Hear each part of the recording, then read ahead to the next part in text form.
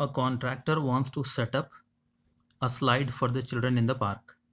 He wants to set it up at a height of 2 meters and by making an angle 30 with the ground. Okay, what should be the length of the slide?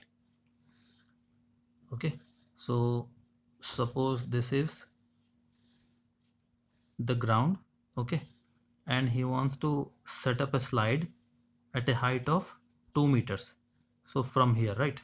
So this is the slide, and what is the angle this slide is making with the ground? It is making 30 degrees. Okay, we should find the length of the slide. This, in a right angle triangle, this longest side is the hypotenuse, right? So we need to find the hypotenuse. Let it be L. Let us name this triangle A, B and C. So to angle C, AB is the opposite side, right? And AC is the hypotenuse side. So opposite and hypotenuse will come in what formula? Sine formula, right? So sine 30 is equal to, what is sine formula? Opposite divided by hypotenuse.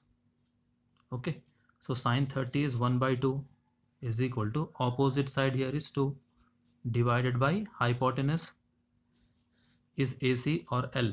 Okay, if you cross multiply, 1 into L will become L, 2 into 2 is 4.